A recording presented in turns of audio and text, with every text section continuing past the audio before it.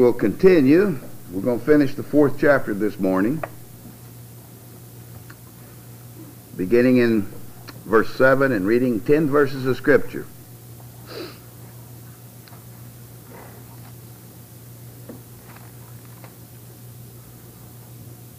James chapter 4, verse 7 through verse 17. Submit yourselves therefore to God. Resist the devil, and he will flee from you. Draw nigh to God, and he will draw nigh to you. Cleanse your hands, ye sinners, and purify your hearts, ye double-minded. Be afflicted, and mourn, and weep. Let your laughter be returned to mourning, and your joy to heaviness. Humble yourselves in the sight of the Lord, and he shall lift you up. Speak not evil of one another, brethren. He that speaketh evil of his brother, and judges his brother, speaketh evil of the law, and judgeth the law. But if thou judge the law, thou art not a doer of the law, but a judge. There is one lawgiver who is able to save and to destroy. Who art thou that judgest another? Go to now, ye that say, today or tomorrow we will go into such a city and continue there a year, and buy and sell and get gain. Whereas ye know not what shall be on the morrow. For what is your life? It is even a vapor that appeareth for a little time, and then vanisheth away. For that ye ought to say, if the Lord will, we shall live and do this or that. But now ye rejoice in your boastings. All such rejoicing is evil. Therefore to him that knoweth to do good and doeth it not, to him it is sin. This book of James has absolutely, hopefully, and absolutely opened your eyes. I know it has mine. The more that I have studied this book over the years, the more information that God gives. I think you remember now that it's not written to the lost man. It's written to Christians. It's not written to show a man how to get his spirit saved.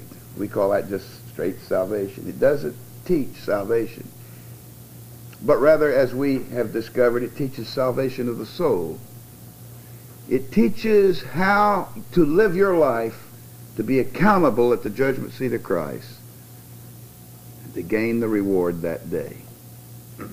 It's a very practical book. As you remember the last 2 weeks, starting in this 4th chapter, God is showing some of the things that happens to Christians through their own nature. Now I want to kind of re-emphasize this. Remember that each one of you who are saved have 2 natures. You're different than the lost man who has only 1 nature. He has his own nature and he doesn't want to do anything but sin, and he loves to sin. The old nature loves to sin, and he loves whatever his nature does. He doesn't understand that he's lost and he's bound for hell, and it doesn't bother him a bit. He's dead spiritually. And so a dead person has no feelings in that regard. When you were saved and you trusted Jesus, he gave you a new nature. That new nature is himself living in you. It's the sealed Holy Spirit in your heart. And this new nature wants to do nothing but produce righteousness. And by the way, the new nature can't sin. I don't know whether you knew that or not, but it certainly is true. The new nature cannot sin because it's Christ himself in you. And your new nature has a great desire to please God. Your old nature, all it wants to do is sin. And so therefore, from the time that you become a Christian, you're going to end up having yourself the rest of your life here upon the earth, continuous battles in your life. The old nature battling against the new, and the new against the old, as Paul says, so that you cannot do what you would. It just seems like whenever you're doing good, evil is with you, and whenever you don't want to do evil, you see, it's still there. And you can't do anything that's good. So we have that battle back and forth, but you see, that battle is for a purpose, so that you may become an overcomer. Now, what are you overcoming? You're overcoming the old nature, which is the seat of the flesh. You also have the overcoming of the world that's around you. And you also have the overcoming of Satan. Remember that you can sin in 3 different areas. Satan can cause you to sin, the world can cause you to sin, or the flesh can cause you to sin. In a sense, you can sin in the body and in the soul and in the spirit. The spirit of man, that is, not the spirit of God. In a sense. But you see and understand that all these problems that seemingly happen to your life is because of the struggle that's going on in you between the old nature and the new. And if you yield to the old nature, he will then control the new. And you become just a carnal, fleshly Christian in the world. However, through the Word and through the Holy Spirit and through God speaking to you and through exercising the things that he tells us today in this message, you can come to overcome the old nature with the new. Now, I'm sure I hear someone say, what's the difference? I'm saved, I'm going to heaven, I can't lose it. The difference is this, that there is a reward for those who become overcomers. Exceeding far beyond what man has ever thought of or heard of or even entered into his heart. He can't even imagine what it is. It's so grand. And at the judgment seat of Christ, it is decided whether man receives a reward or suffers loss. For he must receive those things done in the body, whether good or evil. Now, James is trying to show us how to have a grand entrance into this coming kingdom of the Lord. And then how, from that point on, as you must already know that once you gain this reward, it is also beyond the kingdom on into the eternities, the ages of the ages. As we started in this 4th chapter, and as we've seen in this 4th chapter, he began to speak of the old nature. Wars and fightings among you, verse 1. See? From whence do they come? Where do the lusts come that war in your members? Members of the body. Speaking of the flesh now.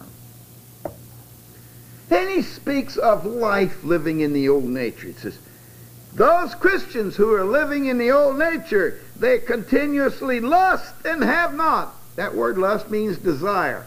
They want this, they want that. But they don't have the money to buy it. Or they want this and they can't get it.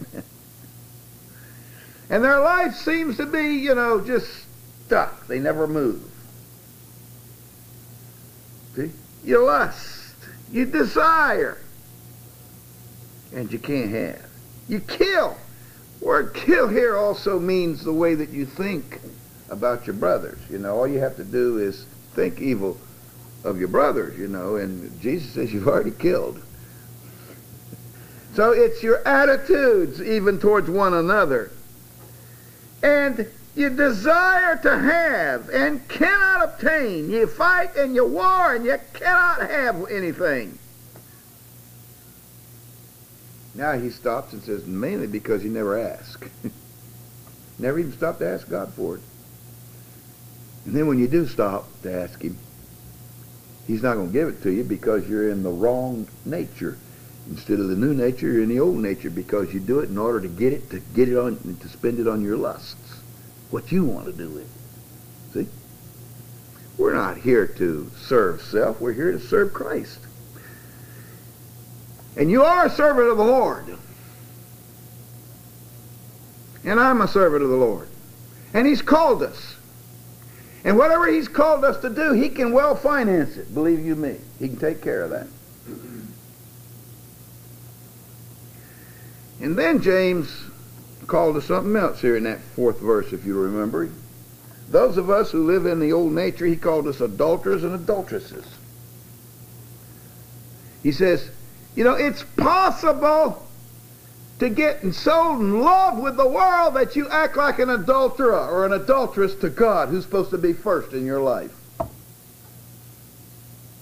And from that, a relationship with the world can develop to the degree that you become a friend of the world, and that friend of the world makes you an enemy of God.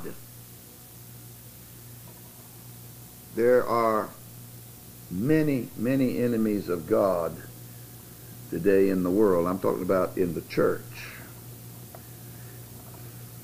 Meaning they're Christians, but meaning they're worldly Christians, to the degree that they become enemies of God. And that's the sense that James is talking about here. And as you remember last week, there is a greater chance of consequence, negative consequence, if you're an enemy of God. A greater chance, well, it's a certainty, it's not really a chance, if you continue to be a friend of the world, to have great punishment at the judgment seat of Christ. There's various kinds of punishment. If you want to use that word punishment, it's a good word. Understand this, that when you become a member of a family, when you're born into that family, you can't lose your fact that you're born into them. You can't become unborn. Your son or your daughter, if they did anything even to the point of going to prison, they'd still be your son or daughter. Why? Because they've been born into the family. You've been born into the family of God. You cannot lose what God has given you as far as your salvation. You do have eternal life because He has saved you. But you can lose all the fellowship with God, the fellowship of Him being your God and your Lord and directing you in all things and giving you peace and giving you victory and giving you prosperity even here upon this earth. You can lose all that if you decide to live for the world, and you can get to the point to where you even become an enemy of God, even as you can become an enemy of your father, earthly father here upon the earth, and have total, you won't even be speaking to him, you have total break of fellowship. Well, there are consequences. There are negative consequences for this that is yet. And this is the one thing that's not being taught to the church. The church does not know today about one day they're going to have to be held accountable. So accountability is not being taught. And yet it's all through the epistles of the Apostle Paul, Peter. Here we see it in James. It's all through the New Testament. Accountability to God. All right, now, He has shown us the old nature. Now He's going to begin this morning to show us how we can withdraw from the old nature and how we can get victory. You see? He begins in verse 7, to first submit yourselves to God. Now that gets down beyond the topsoil and anchors yourself into the bedrock.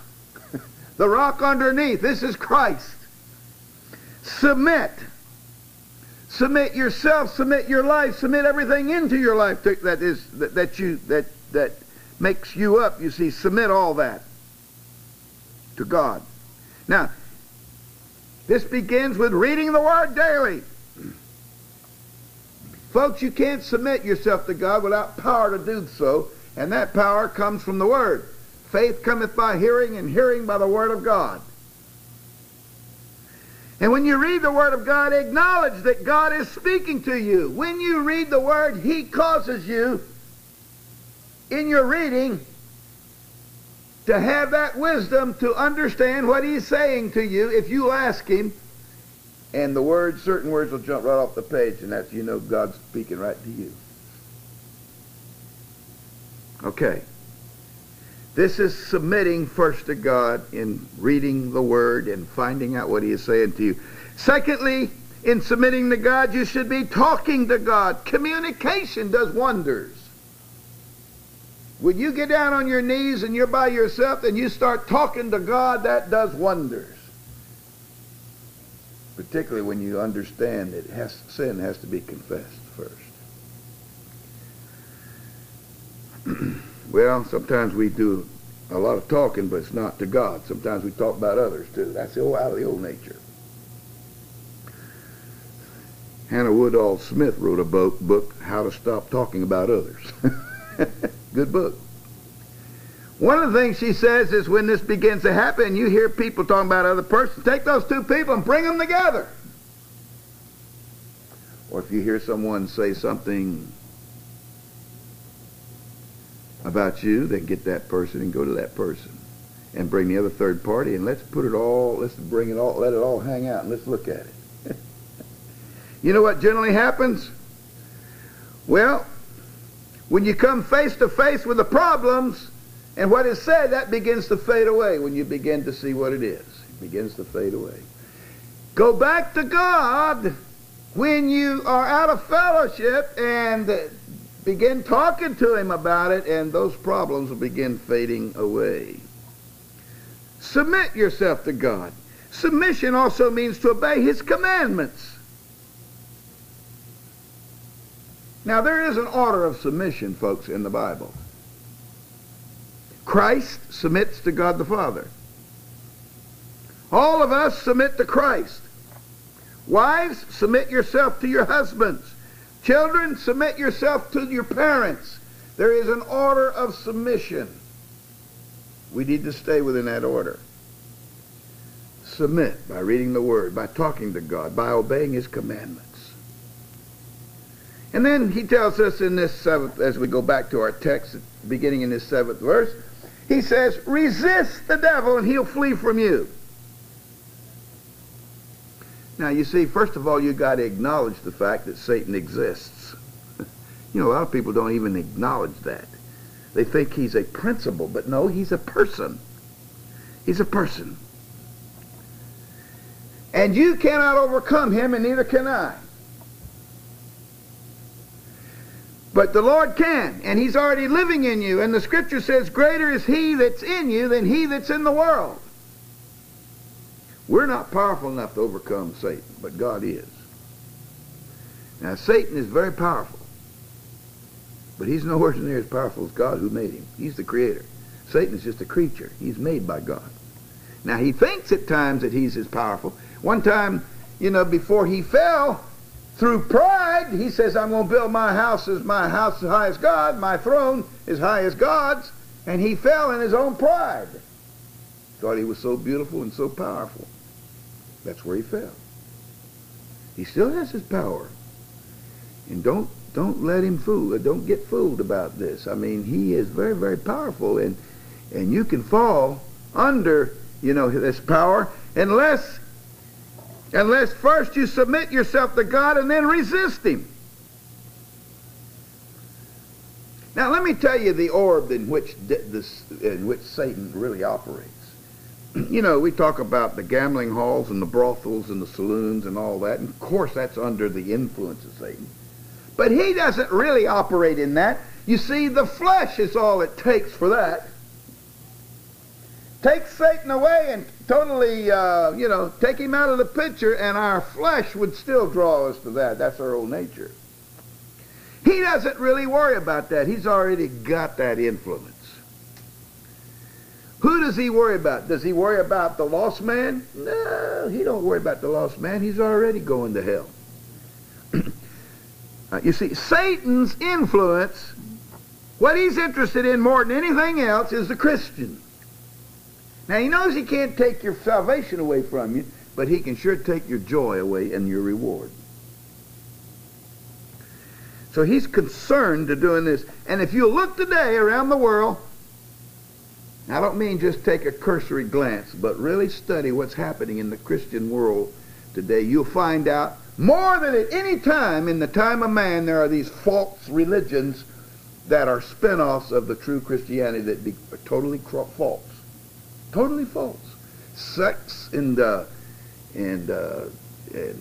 cults and occults and all these things which try to get themselves some kind of legitimacy by coming out of some kind of Christian movement. And they're all of Satan because they all have these things that deal with the world, that deal with the Lord of this world, the God of this world, which is Satan himself. Always the first thing in a cult, remember to let you know that it's a cult, is that no cult will recognize and teach that Jesus Christ is God, that he has any deity whatsoever. That's where it breaks down right there. When they tell you he's an archangel or when he's something else or he's just a good prophet, you know right then that it's a cult. But Satan is causing all these cults to come forth in this last day. He's interested in trying to get Christians into these cults. And guess what? They're going in by the thousands, a lot of them. They're getting into them. They're apostatizing. They're falling away from the true Lord, from their true Lord, from the true Christ. We see a little bit of this in the parable of the wheat and the tares, don't we? We see the wheat, and then we see the tares being sown. They look just like the wheat. They're children of the devil. And so many of us want to go around and start pulling up tares. And God says, no, that's not the way you do it. That's not why I've got you commissioned to pull up tares. Just leave them alone. Go on and sow the wheat, the true word of God. Let me say something here, though. You know, all things are already preset. Of course, we have the election of God in all things. There's such a thing as a sheep and a lost sheep. A sheep is one who's saved, and a lost sheep is one who will be saved. He went to the lost sheep of the house of Israel. Remember that? There's also goats. God uses the word goats in the sense that here we have someone that will never become saved. A goat cannot become a sheep. He also uses in the scriptures for these false sects sometimes. He uses hogs and dogs and goats. Hogs and dogs and goats, and they're always lost. And a wheat can never become a tare, even though a tare looks exactly like a wheat. Different. Now you may ask, how do I resist the devil? It's all written here in James. Let's start here in verse 8. Draw nigh to God. Well, we know we need to first submit and then resist. Now we draw nigh to God. This is how we resist the devil. Draw nigh to God, and he will draw nigh to you. You know what Jesus said when he was tempted by Satan? You remember his temptations, 3 of them? The devil was dumb enough to try to use the spirit of the sword of the Spirit. He thought he knew how to use the sword of the Spirit. So he's quoting Scripture to Jesus. And he misquoted it. And quoted it out of context, just like he's always done. And he does it through all his false cults and false religions. Jesus turned to him and said, "It is written." And that's how he came back to Satan, by quoting it the way that God wanted it quoted. It is written. And the Scriptures tells us, "Thy word have I hid in my heart that I may not sin against God." Not only read the Word, begin learning it and quoting it to yourself every day. So you start off, you see, by understanding that your sword is the sword of the Spirit, and but use it correctly. It is through the Word. Secondly, as we see here, draw nigh to God, and He'll draw nigh to you. Draw nigh to God, and He'll draw nigh to you. Now, if you earnestly draw nigh to God in your prayer, and it's what you really want, then God will draw nigh to you. And that'll give you the power to resist Satan. I remember the illustration of the man and the wife going down the road in a car, and another car passed them. And you know, there were two in that front seat, but it looks like there was two heads growing off the same stem. You ever seen that? And she said to him, you know, I can remember the day when we were like that. And he said to her, I haven't moved. I haven't moved. God's saying something like that to us. God hadn't moved. He's right back there in the middle of the road where we left him. We need to learn to draw nigh to God. God hasn't moved. Our sins have separated us, between us and God. You know, the Old Testament illustration I love so good. It's really a type. Those of you know anything about Isaac, Isaac was a well digger. He dug wells everywhere he went. He no sooner dig a well than the Philistines would come and throw rocks in it and fill it up. He finally gave up one day. You see, that was Satan filling up the hole through the Philistines. And the well represented part of his livelihood. The water, you know, for his sheep and everything. So it finally dawned on him one day. He said, I'm going to give up and go back to Bethel. Go back home. He went back home to Bethel. And as you study this man's life, the first thing he did was build an altar. And the second thing he did was build a good tent, you see, to live in his family. And then the third thing he did was dig a well for his sheep. And his enemies came up to him, you see, and they said, let's have peace. Let's have peace. No more filling in any wells. And he said, why? And they said, we see that God is with you. Now that's a very important answer. We see that God is with you. Why?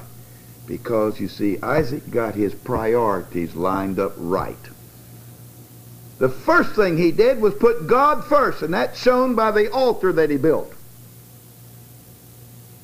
The second thing is, after he got himself right with God, he built a tent, which is an emblem of his family, taking care of his family. His family comes second. And then his business came third. He dug the well. And his enemy says, let's be friends. Let's have peace. We see that God's with you. Okay? How do we resist the devil? Here's another reason. Here's another way, I should say. Cleanse your hands. Cleanse your hands. And that's what he's saying here. Yeah, cleanse your hands, you sinners. Purify your hearts, you double-minded. That's verse 8. Reminds me of God over in Exodus chapter 30. I'll read you some scripture here. Beginning in verse 17 of the 30th chapter of Exodus. And the Lord spake unto Moses, saying, Thou shalt also make a laver of brass, and his foot also of brass to wash withal, and thou shalt put it between the tabernacle of the congregation and the altar, and thou shalt put water therein. When they go into the tabernacle of the congregation, they shall wash with water, that they die not. Or when they come near to the altar to minister to burnt offering made by fire unto the Lord, they shall wash their hands and their feet, and they shall die not. And it shall be a statute forever to them, even to him and to his seed throughout their generations. Now here's another type, folks. The tabernacle of God that Moses built from the pattern that was shown to him is a beautiful type of how we approach God and how God approaches us. As we enter into the courtyard of the tabernacle, there's a great brazen altar which stands for the cross. And the blood that is shed there is a type of the blood of Jesus Christ that was shed on the altar of the cross.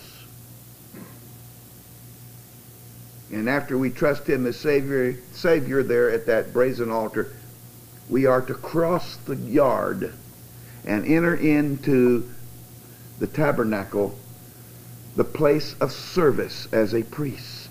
Because we all are priesthoods have the priesthood of the believer. We all have that right to approach God personally. But before we could go into service, we had to wash ourselves. And outside of the tent door, Moses was to make a laver. It was like a stem with a bowl on the top and a big bowl on the bottom, all made out of brass. It was full of water. And these priests, and you're a priest now, coming from the brazen altar, the cross, crossing over to enter into service, had to take the blood that was on their hands and wash.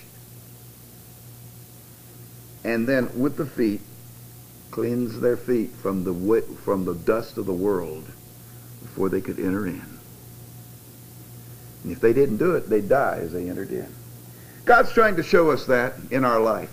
We need to continuously keep ourselves clean. And by the way, the water in the laver stands for the Word. And that's how he cleanses us, by the Word. The Word and the Spirit here are the same. The Spirit wrote it, and it's the power of the Spirit in the Word. Cleanse your hands. Cleanse your hands. Sinners and double-minded, purify your hearts. You're double-minded. All right. Then he tells us to humble ourselves in sight of the Lord. Verse 10. Humble yourselves in sight of the Lord and he shall lift you up. So there's an humbleness. Humbleness. Before you can humble, though, you need to weep. Isn't that what it says in verse 9? Be afflicted and mourn and weep. Let your laughter be turned to mourning and your joy to heaviness. This means weeping for your sins. Not only your sins, but the sins of others that you see. You're weeping for theirs too. This makes you humble. Now turn with me to Romans chapter 12. I want to show you something here. You want to find the will of God now. I'm going to show you how to do it according to the Word. Chapter 12, verse 1, I beseech you therefore, brethren, by the mercies of God, that ye present your bodies a living sacrifice, holy, acceptable unto God, which is your reasonable service. Oh, dear Christian, God wants that sacrifice of your bodies upon the altar. But he doesn't want a dead body. He wants a living body. This is a living sacrifice. One that stays alive and yet is sacrificed unto God. And this is only just your reasonable service. Doesn't make anything exceptional. It's what every Christian ought to do. Then verse 2, and be not conformed to this world. I'll give you what it really means in your language. Don't let the world put you into its own mold. Don't let the world put you into its own world. Don't let them make you over the way they want to make you over. Do away with the peers that you have, if you have any peers. Be followers of God and not a bunch of others that you call peers. Don't worry about what they think about you. See? Be not conformed to this world, but be ye transformed by the renewing of your mind. Now, it means that your mind, where the Spirit is, will be continually growing and being transformed as you stay in the Word. And by the way, it's automatic. You don't have to say, now, I've read the Word, now let me see what do I got to do to get transformed. The more that you read of the Word and the more you say, yes, Lord, I see it. And yes, Lord, I commit to it. The more this happening, the more that this happens, the more that your mind will be transformed. And it's transformed automatically. Automatically. You become closer to God. You become more Christ-like. See? And when this happens, you will automatically prove what is that good and acceptable and perfect will of God in your life. See, in order to find God's will in your life, in order to find that, it costs, doesn't it? There's a price to pay. First, to present your bodies as a living sacrifice. Second, to not be conformed to this world by having your mind transformed automatically, you see, renewing of your mind through the Word of God. Through the Word of God. All right. Cleanse your hands. Weep over your sins. Humble yourself in the sight of God. Learn what His will is for your life. And then not to think more highly of yourself. Become humble. Isn't that what that says in that same 12th chapter of Romans? Look in verse 3. For I say, through the grace given unto me, to every man that is among you, think not to think of himself more highly than he ought to think, but to think soberly, according as God hath dealt to every man the measure of faith. Let's go back to our text now. Verse down here in verse 12.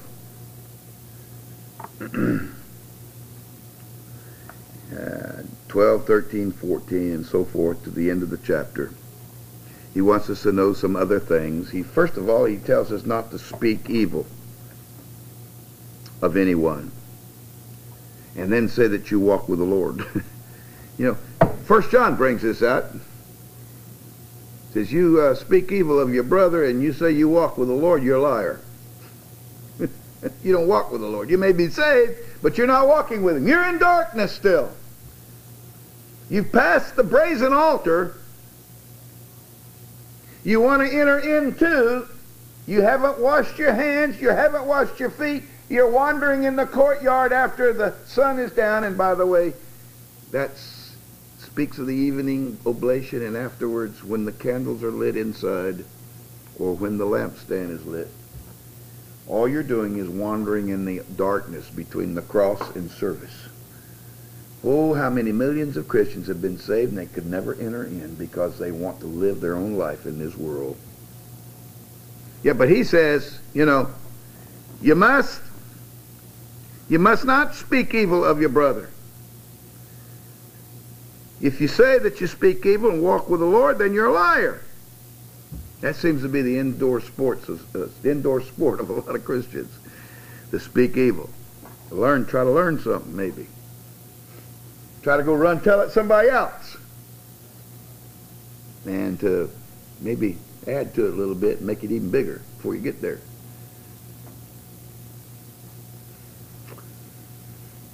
Well, folks, that's the old nature. We all can fall to this. That's the old nature. Dig down and get yourself anchored into Christ on these things.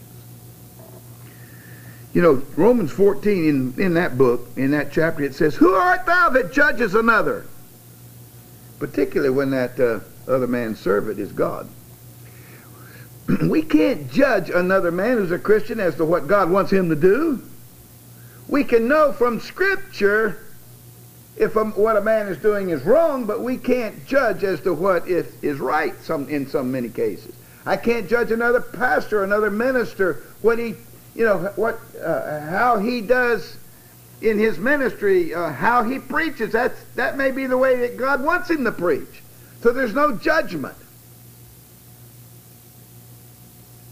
There's no judgment. There's no judgment against another person.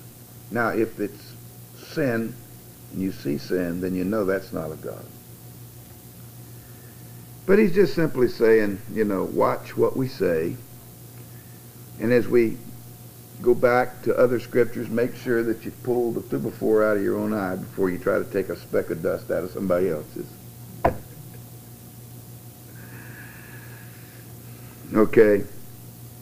It's the grace of God that gives us everything that we have. And sometimes I look at others and I say, as they have fallen, and I say, except by the grace of God, there am I. Next time you see some poor old gutter bum in the gutter, drunk or something, and don't say, oh, this, oh, how terrible this is. Oh, beloved, we all have our old natures. You can say, except by the grace of God, there am I. None of you'd be saved except that the Lord saved you. None of us, I should say, because I'm part of that too. Everything that we have is because God has given it to us. Be ready to help and not to tear down. And then he says, here in verse 14, he says, don't go to a city and say, I'm going to stay there 2 years and I'm going to buy and gain and make gain, make a profit, buy and sell, make a profit and come home. He says, you don't know what's going to happen tomorrow. You don't know what's going to happen tomorrow. You may not even live past tomorrow. You say, if it's God's will, this will happen. And then he continues to say, he says, life is but a vapor. Like a morning mist. That's your life. That's my life. It comes, and then it's gone. Eternity is forever and ever and ever. Now imagine an endless line and take 1/4 inch of that and say that's life upon the earth with a little curtain and you're behind it. And God has given you the right to have faith. And if it measures up to a point, you see, of this faith of trusting Christ, you have eternal life. Or if it goes beyond that, where you continuously believe and trust His Word, and you be what He wants you to be, then you have not only eternal life, but with great reward. Could it be way out in the eternity of ages we would be saying to ourselves, oh, I wish I could go back behind that curtain for another 5 minutes so that I could trust God more. Well, life is but a vapor. What is God trying to teach us here in the last part of this 4th chapter? You want to receive the reward and go into the kingdom? Live for Christ. You got 2 natures now. You got to have one nature that is the new nature. Control the old nature. And how do you do this? Number 1, you resist the devil. Number 2, you draw nigh to the Lord. Number 3, you wash yourselves from sin continuously. Number 4, you humble yourself before God. Number 5, you don't speak evil of your brother. Number 6, you don't judge your brother.